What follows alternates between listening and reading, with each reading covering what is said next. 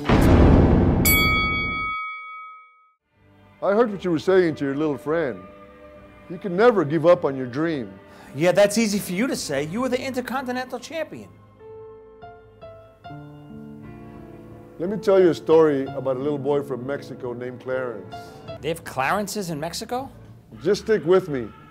He was bitten by a snake, not a poisonous snake, but a snake nonetheless. When he grew up, he got a job with a phone company. His family was really proud of him. He used to install phones all around the country.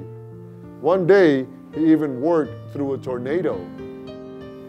Tito, are you Clarence? Are you this little boy from Mexico? No, I'm from Texas. Am I Clarence? Don't you know your own name?